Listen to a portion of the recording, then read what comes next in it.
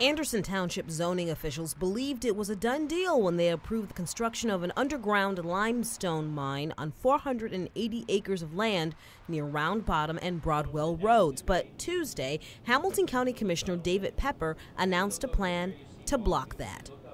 At Newtown's farm market, surrounded by members of Kaboom, Citizens Against Blasting on Our Miami, Pepper said that the project would require a tunnel big enough for trucks carrying explosives to come in and out that would run from one side of Broadwell Road to the other.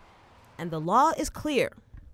That at the end of the day, if a corporation wants to excavate, build a tunnel, or mine, or dig across and under a county road, they need to have the consent of the Hamilton County Commissioners in this case. Commissioner Pepper officially calling on fellow commissioners to sign a resolution blocking approval for the company that would build that tunnel, Martin Marietta Materials, to proceed.